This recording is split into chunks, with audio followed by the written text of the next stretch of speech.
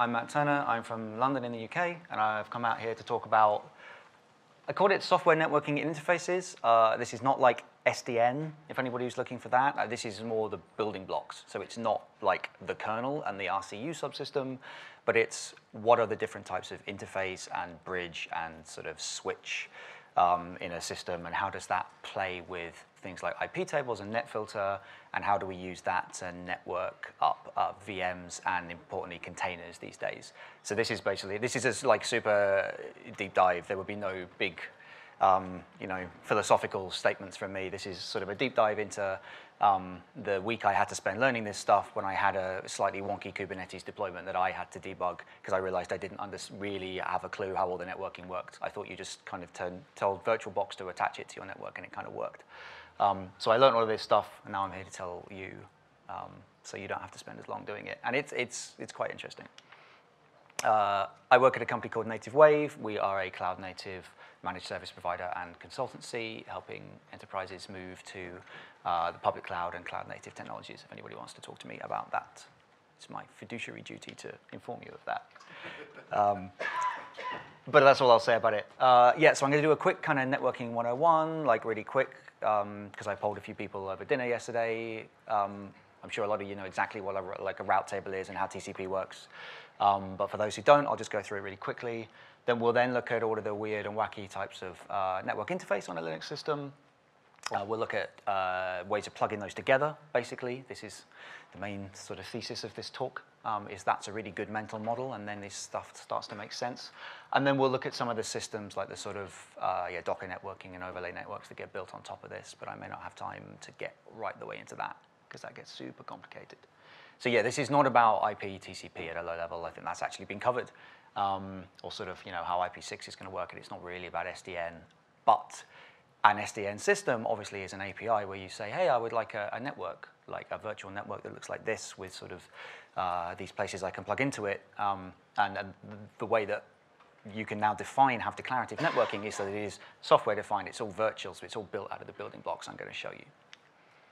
So yeah, very quickly on networking, everybody remembers from college what Ethernet is, right? It's sort of the layer 2. There are a bunch of layer 2 protocols, but it's the one that you're probably going to use. Remember the OSI networking model, right, from layer 1, of like, do I put 5 or 12 volts down this wire, through to layer 7, which is basically HTTP these days, but other application protocols like the MySQL protocol. The first of those protocols on the wire is the layer 2 protocol, probably internet, those gray wires you used to plug machines together with the RJ45 connectors on the end. The first thing that goes on that stack is Ethernet, which is the layer 2 protocol.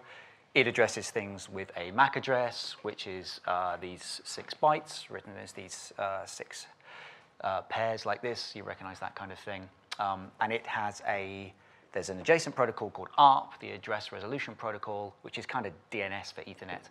So that says, hey, I've got an IP address I want to reach. The IP, the internetworking protocol, has got my packet all the way to like the last hop.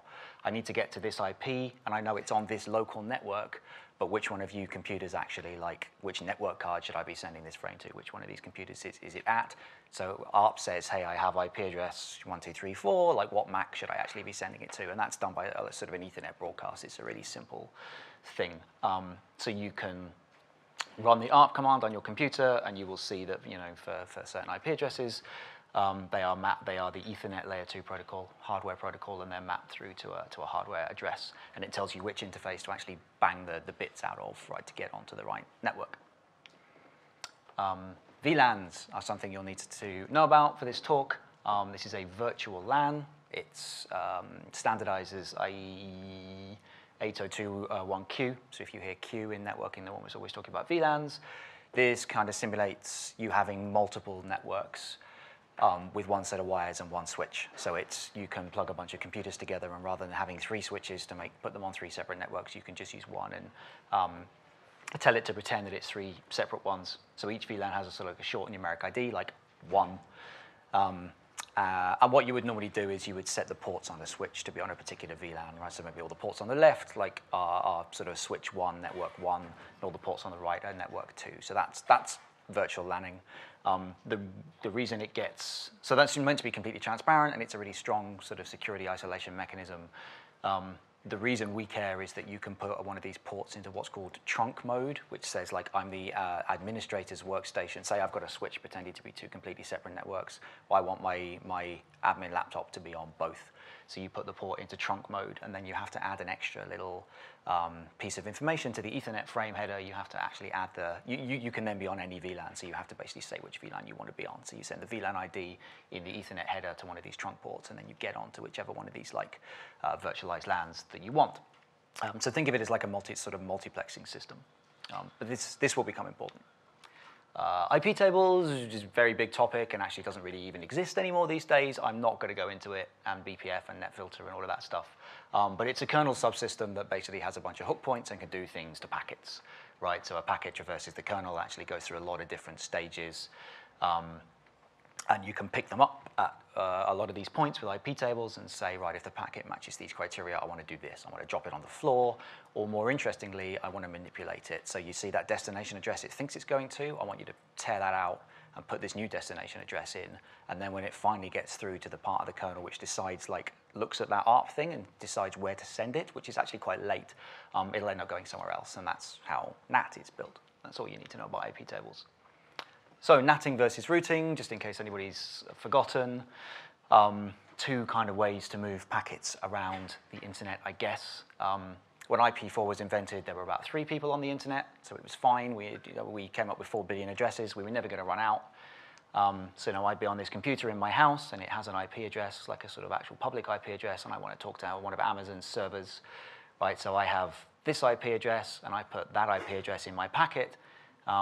And the internetworking protocol gets me there, right? So I know that I have to get to my home router, which is what we still call these things, but it was actually a router in those days. And it would say, oh, yeah, you want to be over there. I know where the sort of next hop is. I'll send it to that one. And the packet would get here with my IP, this actual IP of my home computer, as the source address. And then it would just come back. And at every point, a routing decision is taken about which wire to send the packet down, where the next hop is. And everything was publicly addressable. So from this computer, I could directly address this computer and vice versa. That has a bunch of security problems, and we ran out of IP addresses like real fast. So now basically everything NATs, which means that I have a private IP range in my house, and my router isn't actually a router anymore, it's a NAT box. So I aim for Amazon's server, I aim for this IP, and the packet gets to this box, which then says, oh yeah, right, what we're going to do is some NAT. So I'm going to use that IP tables thing. I'm going to take the source address off, because this source address is a private address that doesn't mean anything on the internet. I'm going to take the source address out and substitute it with my address and send it over. So I've translated the network address. It's going to get here, and this thing says, right, yeah, I hold the one IP that, like, Amazon.com's DNS record points to. You can't address this computer again. It has a private address. So what I'm going to do is I'm going to do the other thing. I'm going to take that destination address you wanted, which is mine, and I'm going to replace it with this address and send it on. So you hit port 80 and it knows, right, port 80 is a port forward. So port 80 goes to the web server. So I'm going to, because you hit 80, that's how I'm actually differentiating the machines, is based on port number. Because you hit 80, I'm going to put the web server's address in. And then when it comes back, obviously it's coming back to what Amazon thinks the source address was, which is this, because again, it got replaced. And then some mechanism called contract, connection tracking, kind of does the port mapping thing in reverse. It goes, okay, well, I sent this out from port 12345, random source port number that you wouldn't normally care about. But because it's coming back to 12345, yes, it must be the stream translation I've got in place for this laptop rather than like your wife's laptop. So that's how that works. So that's how these two computers, neither of which has a publicly addressable interface, can talk to each other. So NAT is going to be important too. I think one final thing, the route table. So this is how you know where to send packets, right? This gives just the next hop. So you look at the whatever network the IP address is in, what the subnet is, the sort of prefix of it, and this gives you the next hop. So I think this was ripped off my home computer when I was at home. So yeah, anything aiming for the network 172.17 wants to go out of this interface. Anything aiming for 127.001, 00/8 is going to go out of this interface, the loopback interface, and then everything else goes out of this interface and hits my home router. Oh, yeah, right, okay, I'll go really quickly through this. We used to have, the internet used to be divided up into like big orthogonal blocks, and it was very easy to make a mental model of it, but it was really wasteful in terms of number space. So there used to be 3 different sizes of network, class A, B, and C, but we only ever had, so class A was like 8-bit, so an 8-bit prefix, you just varied this one number. So we only could have 128 of these things, right? And there could only be, not very many B's or C's. So we very rapidly ran out of space. But this is how the internet was sort of originally designed to work. And you still hear people talk about class A when they mean a /8 network. It's almost certainly not one of the original class A blocks. And some of them are reserved, so the famous 192.168, 10, and then the 172, 16, 17, 18 were reserved to be private, which meant that you could use those addresses. You didn't have to be allocated them by IANA. You could use those addresses, and they would not clash with anything on the real internet because everybody else could use them, but you had to hide them behind that. Yeah, and now we use CIDR, we use classless routing, which means that we do much more fine-grained allocation of network numbers, of subnet IDs, and we write them down like this. So I can carve any part of the address space out, and I just specify the start of my network and then the length of this prefix. Going to stop boring you soon. So you remember your sort of 3 types of packet. Well, four types of transmission. So unicast is I want to send a packet to that machine. Broadcast is I want to send a packet to all machines. Multicast is I want to send it to a subset. The way that's implemented in IPv4 is a little bit of a hack. And then anycast is there's a subset of machines and I want to send it to precisely one of them. Right, the last one I promised, DHCP, is saying I want an IP address. I can't choose my own IP address because it might clash. I want a central authority, a server, to tell me that IP address.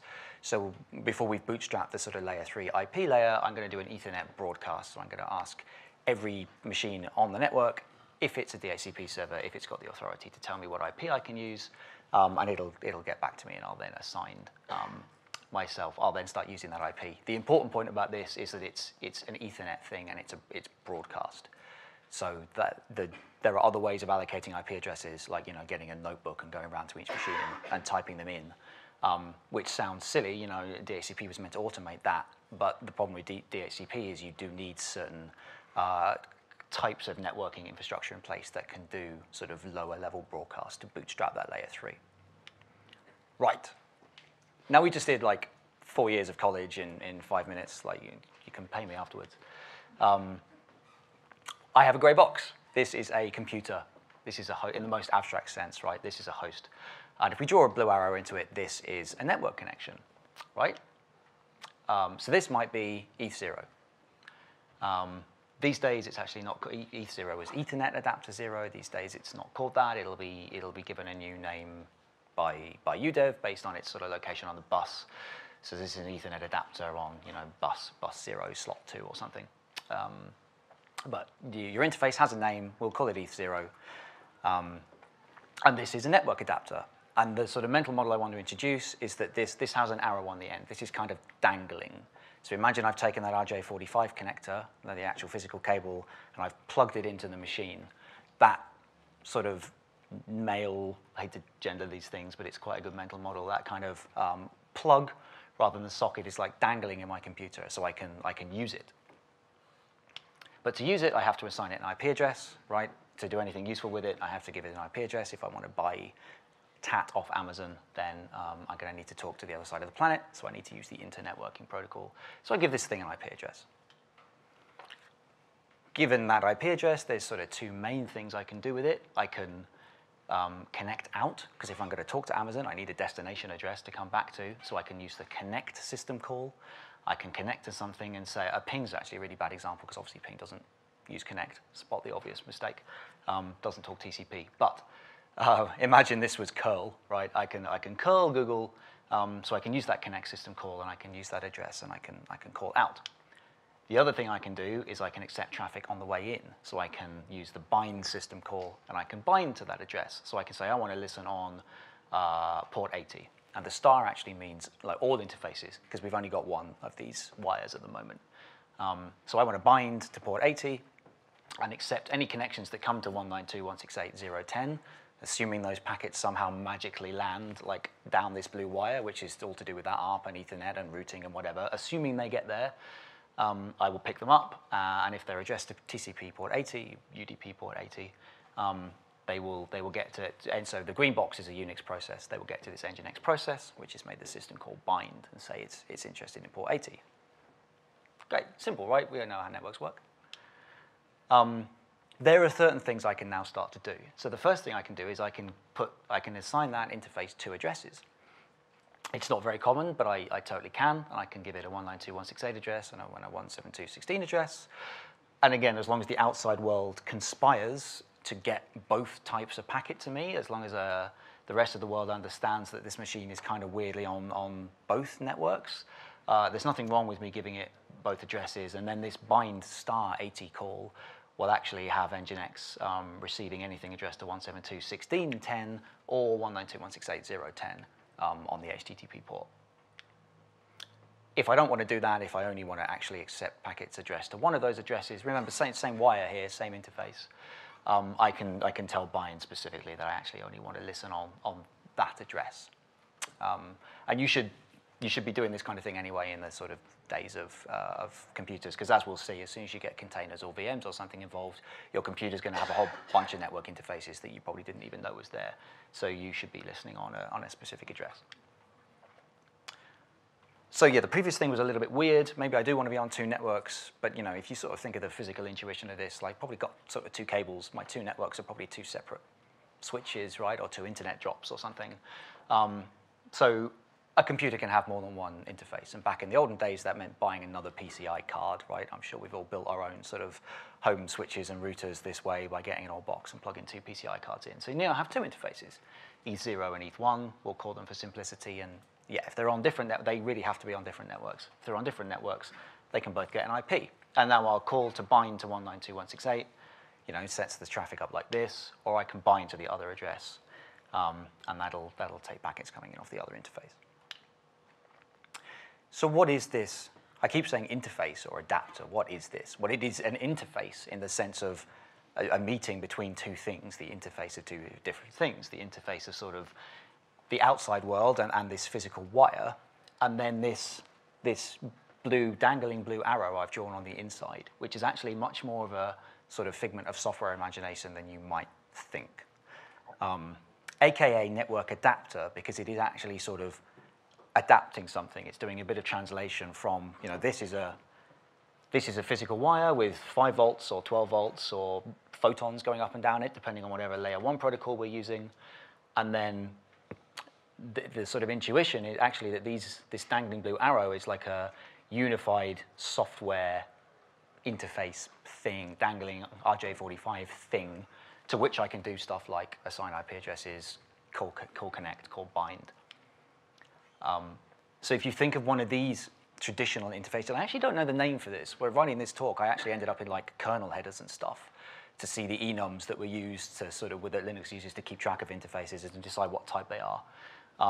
And there's sort of no name for like an actual like interface like I plugged a PCI card in. So if anybody, you know, there's actual kernel developers here, if anybody wants to tell me what I should be calling this thing. But this is like an interface backed by hardware. So there is a PCI card, this black box, and then the yellow box is kind of the software side of this. So a big part of it is the driver, right? The software that actually puts the right values in the right registers and raises the right interrupts on this Intel E1000 to tell it to bang those voltages up and down on the wire. So there's the driver part of it, but then there's this sort of universal, oh, it's an interface, it's a thing that you can connect and bind and assign addresses to. There is actually, of course, a bit in the middle called the firmware, and that's why it's called firmware, because it's halfway between hard and soft. So that's the sort of, you know, software that ships on your card. But yeah, if you think of this kind of split, then the rest of it makes more sense. And this is exactly what the drivers do, right? Is they unify, they make, however different this stuff is, and however you talk to the firmware, they make it all look the same on the inside. So I could have another interface. Well, this isn't ETH1. This is, we're just going to call this foo. So what happens if I want another of these dangling blue arrows to do something with, to start assigning addresses to? it could be an Ethernet interface coming in from the outside, or it could be getting frames from somewhere else, right? It could be entirely a figment of our imagination, not backed by any hardware at all. So where would it get its frames from? Like it's saying, I got a 1, I got a 0, I got a 3. Those are bytes then. I got a 1, I got a 0, I got another 1. Where are these bits going to be coming from? That, you know, that we've assigned an IP. We've said this is an IP interface. I want you to sort of parse this and interpret it as an IP packet containing TCP information, containing HTTP, containing, you know, TLS, containing JSON, or whatever level of abstraction we built ourselves to these days. Well, I could have a Unix process generate these things. Let's call it packet D, the packet daemon. So maybe foo is another one of these dangling arrows, like an interface. But it's not backed by a piece of hardware that sends photons down a wire. It's backed by a process that says, OK, thanks. I saw those bits. Let me reply with these other bits. So I can give that thing an address if I actually want to start talking to it, want to start talking to packet D rather than to whatever's on the end of that wire. And you notice I changed the name to TUN0 because this is what's called a tunnel interface. So now I can use ping from before, and actually ping does work in this example. And I can ping 172.16.0.10. And instead of, as I say, sending voltages down a wire, I just send the Ethernet frame that ping generates. It just goes to this thing, packet D, right, that actually just sort of receives it in a loop. And it's only about a page of C. You can look it up on the internet. It's only about a page of C to make the right syscalls to say, yes, I want to accept all of the frames that are being sent to me, and to sort of parse out just the minimum information from that ICMP packet and to craft a reply that makes sense and to send it back. So it is only about a page of C to write this packet D thing to kind of pretend to be a really simple special purpose computer on the other end of that wire that only knows how to respond to pings. And incidentally, and I won't go into this in great detail either, incidentally, this is how you make a VPN. So if I want ping to send packets off to the other side of the internet, but I don't want them to actually go down this wire sort of raw, because I don't trust this wire. I think there might be somebody like listening in on it or something, or this wire doesn't have permission to talk directly into, you know, to the other machine I want, because I need to be, it's in like an Amazon VPC or something.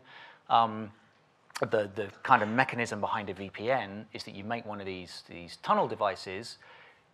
Ping thinks it's talking to 172.16.0.10. Those frames don't go straight down a wire. They end up in a Unix process, which actually then wraps them, you know, encrypts them, puts them in a tunnel of some kind, and then does address them through this, does actually send them out across the internet. But they're wrapped in whatever packet D wants to do to them. Packet D kind of makes new frames based on the old ones, and that's the general mechanism behind a VPN. So what if I want, this is a little thing that can respond to pings, right? So I can run ping on this local machine, and packet D will get back to me, and it says, you know, 0 milliseconds, like, great lag, go play Counter-Strike now, kind of response from packet D. But if I want something else to be able to talk to it from the outside, I need to be able to get the stuff that's coming in here to here. So how do I do that? There's a few ways. One of them, this is why we went over NAT versus routing, right? One of them is NAT. So you would address, you know, the packet comes in, addressed to 192.168.0.10, but then I've written some IP tables rules that say, right, any pings, any, you know, ICMP echo requests that are addressed to that, actually rip that address out, put this address in, and then the kernel will be like, OK, and it's going to go there and hit packet D instead, and then you do the same thing on the way out. Or I could actually route it, which means the packet comes in from the outside world, addressed to 172.16.0.10, but it hits this interface, and the kernel kind of looks at it and goes, well, that's not the address on this interface, so it's not meant for anything that's kind of bound to this, but, oh, IP forwarding is turned on, so let me see if I actually know where 172.16 is. It looks in that route table, and it says, oh, yeah, I know where that is, so I've been told, I'm a router today, I've been told to IP forward, so I'm going to send it on. The issue with that is that you would have to get packets addressed to 172.16.0.10 would have to like physically turn up on this wire, and that isn't going to happen on like in a simple system on a local network because of it's ARP, right, that's used for that service discovery. So somebody will say, hey, who's got 172.16.0.10? And the kernel will not issue an ARP reply down this wire because it's like, well, that's this interface's address. It's a 192.168. So it won't say yes. So you basically need to, so that like ARP is sort of lazy service discovery for IPs. For MAC addresses, ARP's not going to respond in that case, so you need to like hard code. You need to tell the other machines that if they want 172.16, yes, it really does need to go like down this wire. It needs to be aimed for this MAC address, and you do that with like a static root entry or something, or BGP, more of which we'll see later. The other thing I can do, you notice that these two interfaces actually only had IP addresses on up to this point, and that's fine, right? There are multiple different types of address. This interface can have many IP addresses, and it also has a MAC address because it is actually an Ethernet, right, adapter. It has to have a MAC address. This thing, there's absolutely no requirement on this thing to have a MAC address at all. Like if you're not going to be talking Ethernet to it, you don't need one. But we can, and you'll notice the subtle name change from TON0 to TAP0. We can change the type of that slightly from one of these tunnel interfaces, which is layer 3 only, to a TAP interface, which is also layer 2 and also speaks like Ethernet, virtual Ethernet. And we can add another type of address. We can add a MAC address. And at that point, I've got a MAC address. This thing is an Ethernet interface. It understands Ethernet, so I can start doing things like taking my virtual RJ45 and plugging it into switches, plugging it into Ethernet switches.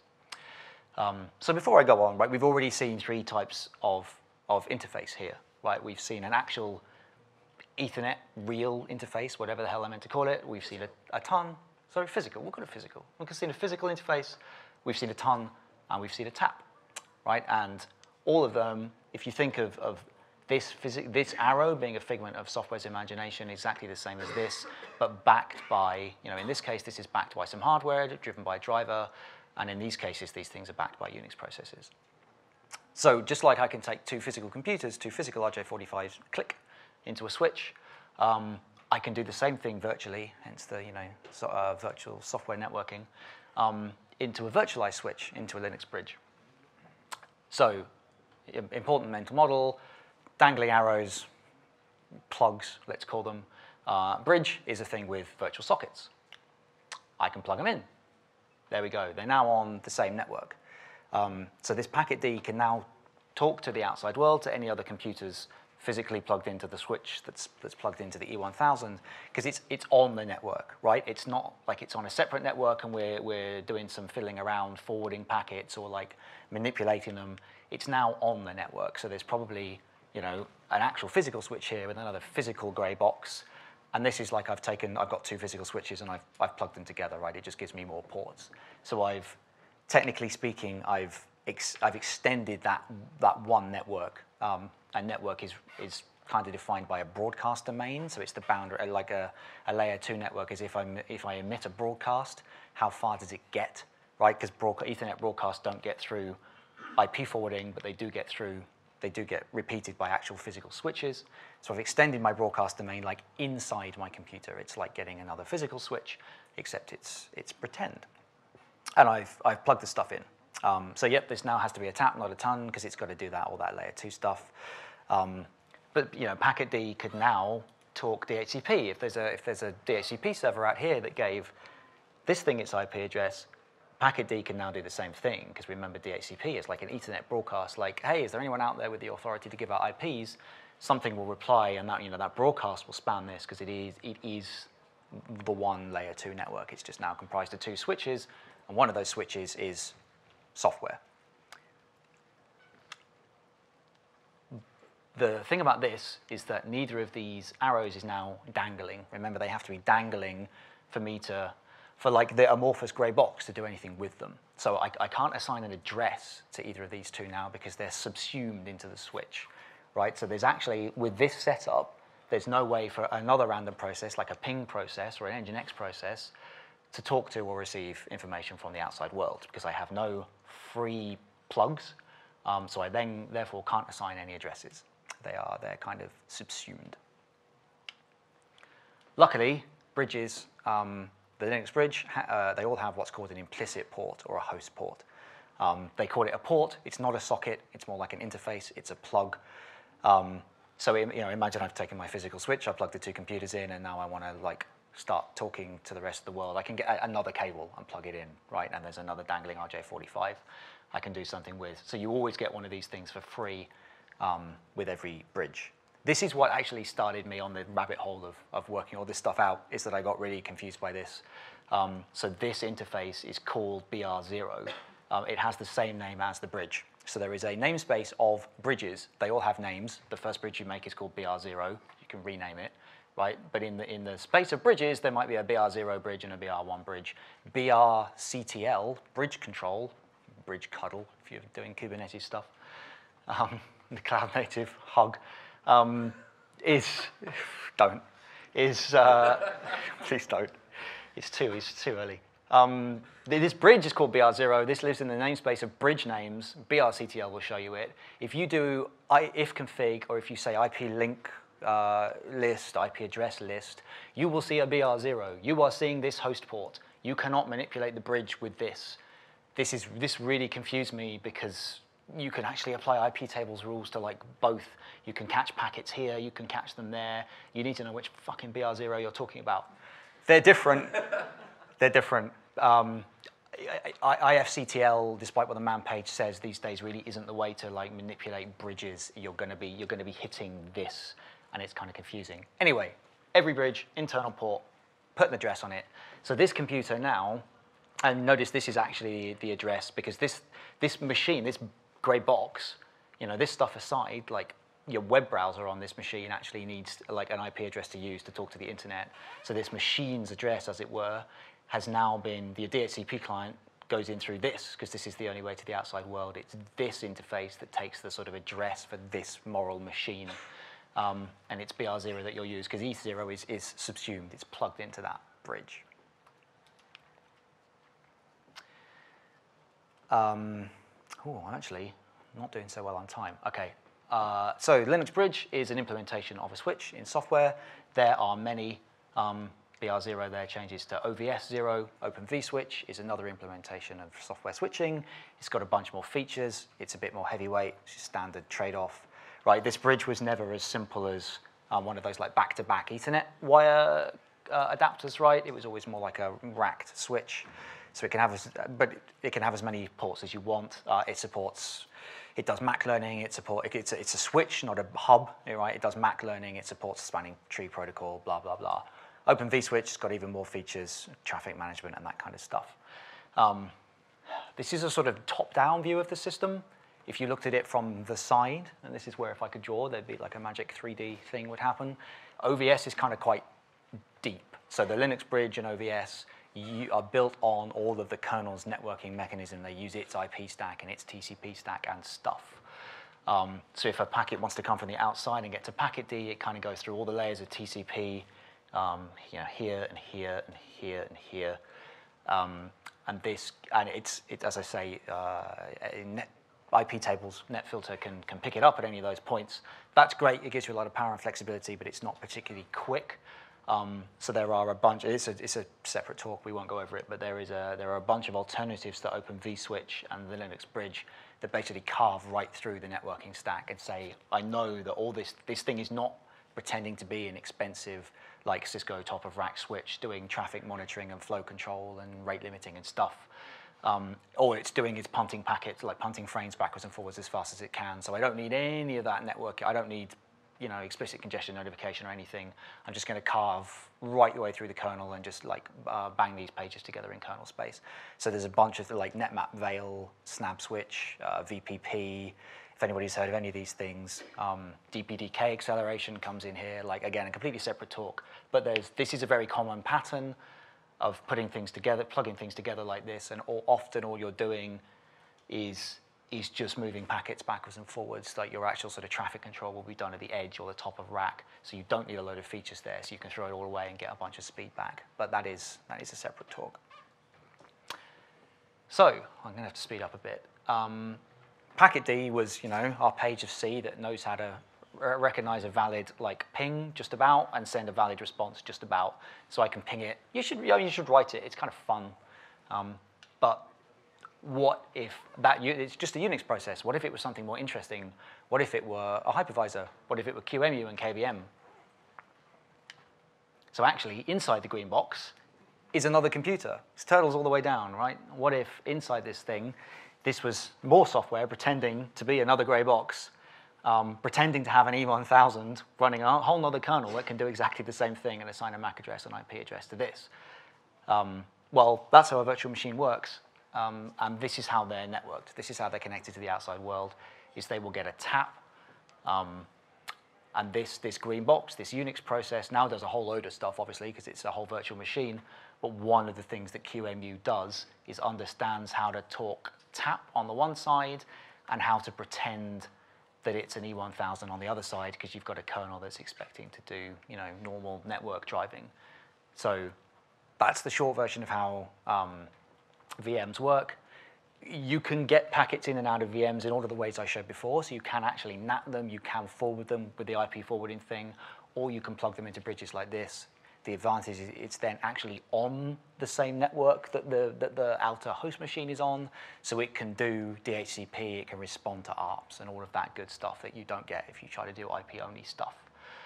Do I have a slide on this? Yeah. Very quickly to mention that if you think about this, it's slightly absurd that this process basically gets an Ethernet frame, it gets a buffer containing an Ethernet frame containing an IP packet and whatever.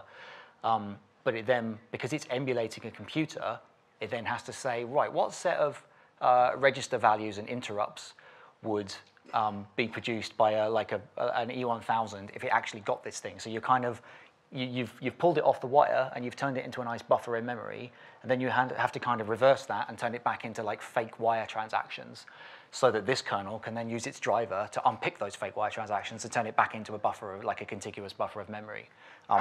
That works. This is how we ran Windows unmodified, like back in the day. It's very, very slow.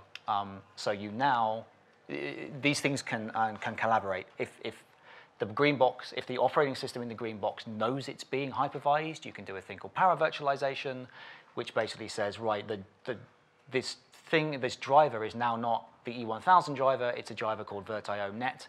This is a driver that knows it's being virtualized and basically shares a ring buffer, just shares pages with the thing on the outside. It's way, way quicker. Again, hypervision, virtualization, paravirtualization, vert.io.net, and ring buffers, so that's a whole nother talk. But like VMs are old hat. This is 2019. What if this was an orange box, which is a container? Because containers are cool.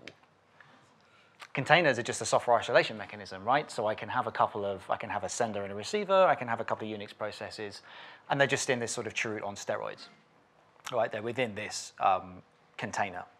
There's no emulator here, there's no hardware, there's being emulated, there's no other kernel. They're running on the host kernel, but they're in this magic box. This magic box is comprised of several things. As I say, it's a software isolation mechanism. There was an awesome talk on C groups earlier.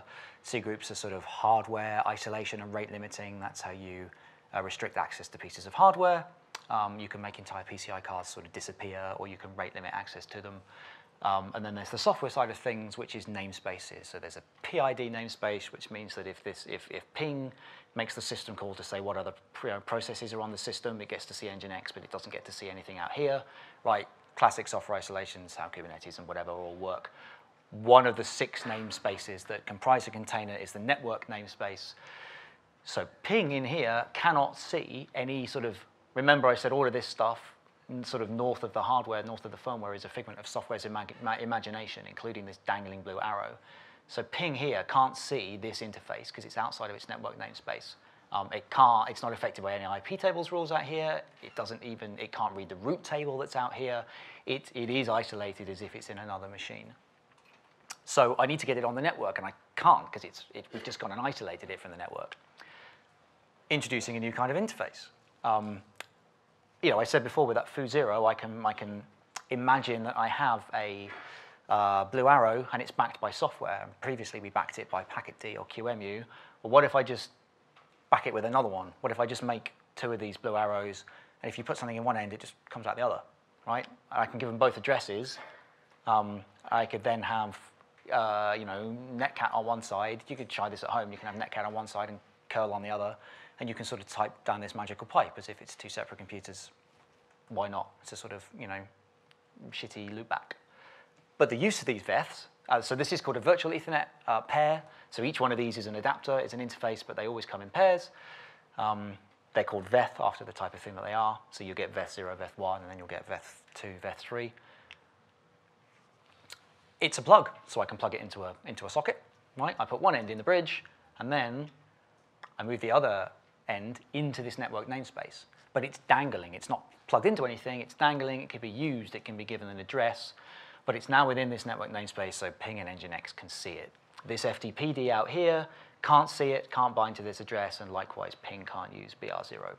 So that's the use of vEth pairs. And what we do, again, subtle change to the slide, is we take vEth1, and you can actually call it whatever you want. So we rename it eth0, and then the thing in here, unless it's actually quite smart about grubbing around the system, really has no idea it's in a container at all. If you start making things quack like they would. That's security through obscurity. It's not a useful thing to do, but Docker does rename these things eth0 just so that crappy software that is expecting to find something called eth0 to bind to doesn't get too confused. That's not how you should be selecting the interface to bind to, obviously. As a practical point, these vEth pairs, they had like weird testing uses before, and then containers came along, and now they're used everywhere. You know that you're always going to plug one end into a bridge, so really you don't need a vEth pair. You don't need all the software that comes with it. What you actually want is one of those internal ports. You want to say, hey, bridge, dangle me a wire out so I can do something with it. And it turns out that those bridges, as well as having as many sockets as you want, can have as many of those internal ports as you want. So what really happens is you just make the right brctl command, Docker does, to make yet another internal port, and it slings that inside the network namespace. That's a practical detail. Oh, I'm really running out of time. You're not going to... Okay, VLANs are a thing. VLANs are complicated. I've got a load of speaker notes, but I'm going to skip most of it because we're running out of time. Basically to say that when you had one of those trunk ports back in the day, when you knew your wire to the switch could put you on any VLAN if only you tagged your frame with the right VLAN ID, the way you actually got that tagging done was yet another interface type of type VLAN. So this interface here is of type VLAN, and it's the first one we'll see where this is what's called an upper interface, and it's again not backed by hardware directly. It's not backed by a process or another dangling end either. It's backed by it has to be associated with a lower interface because it is actually doing stuff to the wire. But we make another interface here, and we give it an address. And anything that goes in and out of this interface goes down this wire just like stuff sent to eth0, but it's tagged with VLAN ID 42 as it goes. So it ends up, when it hits that trunk port that says, right, you're an admin, you can be on any VLAN, which one do you want to be on? It ends up on the right one. So this, the software that's actually like trying to talk to Amazon doesn't have to know about like what VLAN should I be using to get there. That's all taken care of by the system. So that's probably all I'll say on those. Except it's important to note that they are does the next slide show that? It is a separate interface. So these because I could have put another address on eth0, right, and done some magic setup somewhere that says, well, anything that's using the 172 address actually wants to get tagged VLAN ID 42. Imagine the kernel could have been built like that. The thing is, you then have two addresses on one interface. The magic thing about having a separate interface, a separate thing that you see in like ifconfig, is that interfaces can be namespace. So I can now sling that into a container. Loads of speaker notes are here on the history, but basically saying like this actually, so what happens if I have these containers and I want to network them all together? I can make a bunch of vEth pairs, plug them all into one bridge, and they can all talk to each other. That's great. It's also quite slow. I mean, if there's a takeaway, then we have all the building blocks we need to make a modern container system work, all right? And I'm just worried I'm not going to get to that slide at the end. So you can do this with as many of these orange box containers as you want, right? And then your one computer then becomes a load of little computers. You have all your containers, and they can all talk to each other, and they can all talk to containers on another machine with the same setup because you're literally on the same network, right? You've just made a network of a load of switches. This is fine. This is all the building blocks we need. The rest of this talk is about making it go a little bit quicker and some of the advances that have come along. So through some historical accident, we're getting close now because I've got an interface, I can namespace it, I can make a bunch of these, put them in a bunch of containers. These containers can now talk to each other without either having to configure one of those like complicated, snap switch fast things, or without having to use a Linux bridge, which is quite slow and takes a lot of admin. But this doesn't work. Obviously, this container can't talk to another container that's on VLAN 69 because VLANs are an isolation mechanism, right? They were designed for a completely different reason. The VLAN IDs kind of multiplex things down this wire, and what the upstream switch is going to do is absolutely try its hardest to keep them apart, right? VLANs are an isolation mechanism. So this looks on the inside like it might almost be close to what we want, close to getting these containers to be able to talk to each other without a bridge. But it's absolutely not going to work precisely because VLANs are a really strong isolation mechanism. So imagine I build this. Imagine I'm like, well, this is software. I can do whatever I want. So I'm going to make more of these magic upper interfaces. I'm going to bind them all to this lower interface. They all use the same wire. I'm going to call this one ETH1 and this one ETH2. And now I've got my 3 addresses, but they're all on separate interfaces, which can all be namespaced. Really close, right? I can put them all in containers. This doesn't work. I want them to talk to each other, but I've removed the VLAN tagging. So previously, my sort of hardware address, to get things to here, I would stick the MAC address and the VLAN ID in the frame. And my hardware address then kind of became those coordinates, right? Those 2 separate addresses. And together, VLAN ID 0 plus the MAC address is this, VLAN ID 42 plus the MAC address is this. Now I've taken the VLAN tags out. They've all just got one hardware address. They've all just got coffee or whatever this is. So there's no way to really, so the upstream switch sees, remember it has that ARP table, it sees 3 IP addresses, 1 MAC address, and it goes, that doesn't make any sense. That's completely wrong. So this is close, but it's not going to work because you can't really share the same layer 2 address like that. So we make a slight change, and we now have these upper interfaces, and we give them all separate MAC addresses. So 1 piece of hardware, 1 PCI slot, 1 cable, but basically pretending to be 3 network cards because they all have separate MAC addresses. This is a new type of thing. This is called MAC VLAN. Yet another kind of interface. So, as I say, these aren't real NICs. They aren't all connected by a real wire to a real switch, but they don't VLAN tag either. So this is MAC VLAN, and these things can all be put into the same container. But how would these containers talk to each other? I guess this is the last thing I'll do. It's quite interesting. How would these containers talk to each other? Well, before we had a bridge. We wanted to get rid of the bridge because the bridge had a load of features and was slow and was hard to administer. But imagine if MAC VLAN is software, I can do whatever I want. Imagine if it was sort of interface plus bridge. So I can put a MAC VLAN interface. So this thing is a MAC VLAN interface, like lower interface, and then these are its upper interfaces. So when I say MAC VLAN, I kind of mean this thing, even though it's got 3 of these arrows. I'm overloading my terms a bit. So I can put this interface into bridge mode, which basically says, hey, be a bridge. If ETH1 wants to talk to ETH2, bridge it, as if we had one of those Linux bridges. But it's better because I don't have to administer a bridge, and this thing could be way faster, right? Because it knows all the MAC addresses it's ever going to see.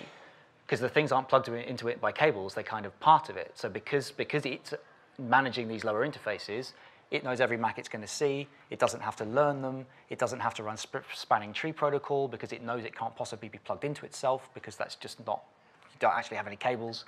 So this thing can be way faster. You can put it into bridge mode, and it's basically interface plus like minimum viable fastest bridge. This is great. And I've then got a bunch of interfaces I can just throw into containers. The other thing I can actually do is put it into a weird thing called Viper hairpin mode, which says, don't bridge them yourself, just dump them on the wire and let the upstream switch do it. This may sound a little bit as if I literally had 3 network cards, right, with 3 separate MAC addresses.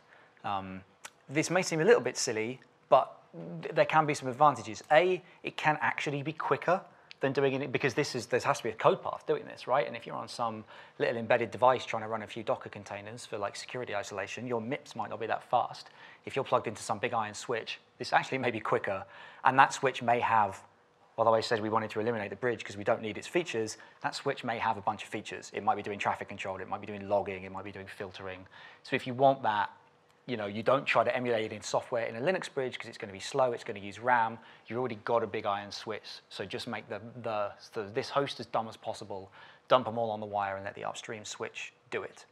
The problem is that although you've got separate MAC addresses, the switch isn't going to like it because it's going to see more than one MAC address down the same actual wire. Because if there were three computers, there'd be 3 separate wires. You've now got 3 MAC. It's like, oh, there's 3 network cards, but they're all on the same end of the same wire. That's not how it works. So you're likely to trigger a bunch of anti-spoofing stuff on an old-fashioned switch. So this doesn't necessarily always work. Oh, and there's also a private mode that says if it does get hairpin back, drop it. This is kind of poor man's VLANs. Ignore that. Don't ever set that option. Okay, one final thing. Quite often what I want to do is the reason I'm making a bunch of virtual interfaces is because I want to run a bunch of VMs rather than containers. So they need to go into taps. I've got 2 plugs, right? 2 plugs can't plug into each other.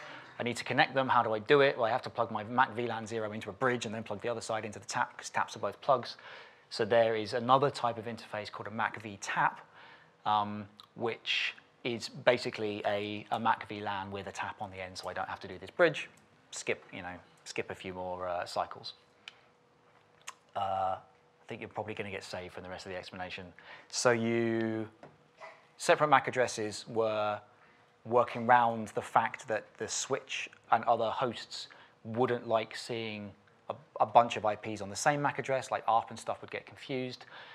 Really, that was just that protocol just wasn't fit for purpose anymore. It was out of date. So these days, you actually can use the same MAC address for everything because we just waited basically for switches and other networking gear to catch up and say, oh no, this isn't an attack. The security boundaries move. This isn't an attack. There's other mitigations against that, so it's totally fine. So if you are able to have the same thing, then we're back to that kind of idealized box that I drew before, right? I've got one PCI card, but I want a bunch of separate interfaces so I can give them all separate addresses and dangle them all into separate network namespaces. That's this setup. It's called IP VLAN, and if you've got the infrastructure to support it, this is kind of as good as it gets. Bunch of notes that I won't go through, only to say that, well, actually, do you even need a MAC address at all? Probably not. So this is actually a thing called IP VLAN layer 2. You can have an interface of type IP VLAN layer 3, which only has an IP address, doesn't have a MAC address. So that gets rid of all the fucking around with MACs, but it does mean that you have to route. If this thing wants to talk to this thing, then your interface can't suddenly be a bridge anymore. It has to be a router, and it has to have an IP, which means, subtle change, all of these addresses are now in separate subnets because they have to be, because you have to route them. And you can't do DHCP anymore because you can't do the Ethernet broadcast necessary. So you can trade eliminating the MACs for a bunch of other administrative overhead, but imagine if you had a way to do, all you need to be able to do is IP allocation through some side channel without using DHCP, and you have to be able to do something else. Oh, and things have to be happy to be in separate subnets and to be routed, and you need to be able to find those subnets. So there's now another computer off screen, it's talking down that wire. Not only does this computer have it doesn't have more than one MAC address anymore, which is good, but it does have more than one IP address, which is a bit confusing, and all of those IP addresses are in completely separate subnets, right? They're on separate networks. So this machine now looks like some gateway to multiple networks of multiple computers. That's really confusing. So in order to get the packets to land down the wire, you need to tell your upstream machines that there's effectively a whole set of networks down that wire. And this thing suddenly looks like a big iron router. This is what BGP's for. So you can make this, and we're only wiring containers together. So you can make this work, but you need to set up a fucking bird. You need to set up a BGP thing to advertise all of these networks. And then this will say that, okay, 192.168.1/24, 192.168.2/24 are all down the end of this wire. And it does work, and but you need a control plane to do it, and it's a load of effort. This is what the Calico overlay network does. If you're using a Kubernetes cluster, you are probably using Calico. It's really complicated. It works. It's diabolical genius by whoever came up with it. Well, I met him. He's a bit mental. It does work, and it's built on, this was the point of this talk, it's built on all of these building blocks underneath, right? And hopefully you've seen the historical context of how we got through VLANs, how we got through Mac VLAN, which was just waiting for the hardware to catch up to IP VLAN layer 2. IP VLAN layer 3 is sort of a weird local optimum. It needs a lot of setting up. Actually, honestly, most systems these days are built like this, and you have more than one container and they're plugged into a bridge, honestly. Or you do some kind of overlay network with a sort of point-to-point. You VPN a few of these. You NAT, and then you VPN them together. That's a bunch of slides I'm not going to reach. But those are all the building blocks. So then when you see, this is the picture I drew myself. I found this in the archive when I was actually trying to get my head around Calico and debug it. I drew this. Hopefully you now have the building blocks to be able to understand this kind of diagram. This was a sort of motivating example to give you a tour of all the network types all the interface types in the kernel.